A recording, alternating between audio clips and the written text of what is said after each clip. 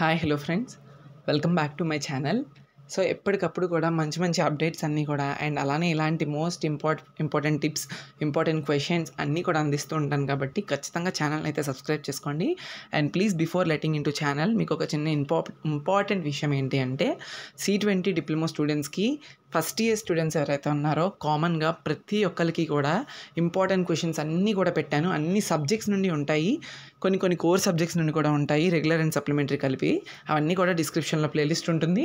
And C20 M2 వాళ్ళకి ఉంటుంది, C16 M2 వాళ్ళకి ప్లేలిస్ట్ ఉన్నది. అన్నీ కూడా చూడండి, కింద అయితే పెడుతున్నాను. C16 వాళ్ళకి third semester ECE category and C16 వాళ్ళకి fourth semester ECE category questions ఉన్నాయి. అన్ని ఇంపార్టెంట్ క్వశ్చన్స్ కూడా చూసుకోవచ్చు. Okay, let me start with this today's video. So last minute examination preparation tips ఎలా ఉండాలి అండ్ అప్పటి వరకు కూడా ప్రిపేర్ కాకపోతే ఏం చేయాలి? సో రెండు దారులు ఉంటాయి. ఫస్ట్ దారి ఏంటి అంటే ఇంపార్టెంట్ క్వశ్చన్స్ చూసుకొని వెళ్దాం. ఆ ఇంపార్టెంట్ క్వశ్చన్స్ అంటూ ఏం చేయాలి అంటే, ఇప్పుడు మీకు ప్రతి ఒక్కటి ఇంపార్టెంట్ యూట్యూబ్లో దొరకపోవచ్చు. కొన్ని కోర్ సబ్జెక్ట్స్ ఉంటాయి, కొన్ని కోర్ సబ్జెక్ట్స్కి యూట్యూబ్లో దొరకపోవచ్చు. దొరికినంత వరకు అడ్జస్ట్ అవ్వండి. రిమైనింగ్ అంతా కూడా previous year question papers download చేసుకొని అందులో నుంచి రిపీటెడ్గా వస్తున్న క్వశ్చన్స్ అన్నీ కూడా టిక్ చేసి థియరీ అయితే థియరీ చదవండి. డయాగ్రమాటిక్ అయితే డయాగ్రమాటిక్ 80% ఆఫ్ ఇంట్రెస్ట్ పెట్టి ఆ డయాగ్రామ్ని నేర్చుకొని దాని నుండి థియరీ ఏదో ఒకటి రాయడానికి ట్రై చేయండి. అదే ప్రాబ్లమేటిక్ అయితే ప్రాబ్లమేటిక్ సంబంధించి ఫార్ములాస్ అన్నీ ఒక షీట్లో రాసుకోండి. ఆ ఫార్ములాని మొత్తం కూడా రివైజ్ చేస్తూ అండ్ ఏమైనా ఇంపార్టెంట్ ప్రాబ్లమ్స్ అన్నీ కూడా సాల్వ్ చేయండి. అండ్ వన్ మోర్ థింగ్ ఏంటి అంటే, అట్లీస్ట్ మీరు ప్రాబ్లం మొత్తంని ఆన్సర్ సాల్వ్ చేయకపోయినా ప్రాబ్లమేటిక్ క్వశ్చన్స్ కంటూ సపరేట్ వెయిటేజ్ ఉంటుంది. మీరు గివెన్ దట్ రాసినందుకు ఒక మార్క్ అండ్ తర్వాత ప్రాసెస్ చేస్తున్నందుకు కరెక్ట్గా ఒక మార్క్, ఈవెన్ ఆన్సర్ వచ్చినా రాకపోయినా మీకు మార్క్స్ అనేవి అలాట్ చేస్తూ ఉంటారు. కాబట్టి ఖచ్చితంగా గివెన్ దట్ ప్రాసెస్ ఫార్ములా అనేది మీరు తెలుసుకోండి. పక్కా మార్క్స్ పడతాయి, 28 మార్క్స్తో పాస్ అవుతారు. అది ప్రాబ్లమేటిక్ అయితే.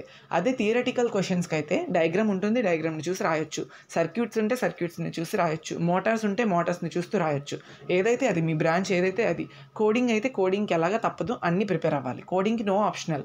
సో నెక్స్ట్ ఏంటంటే, ప్రీవియస్ ఇయర్ క్వశ్చన్స్ పేపర్స్ మీద ఇలా డిపెండ్ అయ్యి చదువుకోవచ్చు మీరు. లేదు అనుకున్న వాళ్ళు ఏం చేయాలి అంటే, మీకు 28 మార్క్స్కి వచ్చే వెయిటేజ్ చాప్టర్స్ ఉంటాయి. మీ బ్లూ ప్రింట్ చూసుకుంటే మీ కరికులమ్, ఆ కరికులంలో ఏవైతే 2 చాప్టర్స్ మీకు ఉన్న 5 or 6 చాప్టర్స్ నుండి 2 చాప్టర్స్ పెద్ద చాప్టర్స్, లైక్ అంటే ఒక ఫస్ట్ చాప్టర్ ఒక 22 మార్క్స్, ఇంకొక చాప్టర్ ఒక 16 మార్క్స్, అలాగే 38 మార్క్స్ 36 మార్క్స్ కవర్ అయ్యే వెయిటేజ్ చాప్టర్స్ ఉన్న కాన్సెప్ట్లు అన్నీ చదువుకోండి. లాస్ట్ డే ఇదైనా వర్కౌట్ చేయాలి, అదైనా వర్కౌట్ చేయాలి. రెండిట్లో ఏది వర్కౌట్ చేయకపోయినా కంప్లీట్గా బోల్తా కొడుతుంది. సో ఇదైతే నా ప్యూర్ సజెషన్. పాస్ అవ్వడానికి మాత్రమే, మంచి మార్క్స్ తెచ్చుకోవడానికి అయితే కాదు. నెక్స్ట్ ఏం చేయాలంటే, ఇది ప్రిపరేషన్ స్ట్రాటజీ మీరు లాస్ట్ 1 డేలో చూసుకోవాల్సింది. లాస్ట్ 1 డే బ్యాటింగ్ అంటారు కదా, సో అది.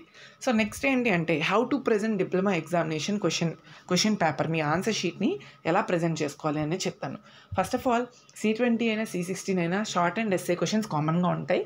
ఎప్పుడు కూడా ఫస్ట్ ఎస్ఏ స్టార్ట్ చేస్తే, నేను ప్రతి వీడియోలో చెప్పేదే, ప్రతి ఇంపార్టెంట్ టిప్స్లో చెప్పేదే, ఫస్ట్ ఎస్ఏ క్వశ్చన్స్ స్టార్ట్ చేస్తే ఎస్ఏ క్వశ్చన్స్ అన్నీ అయిపోయిన తర్వాత మాత్రమే షార్ట్ ఆన్సర్స్ని స్టార్ట్ చేయండి.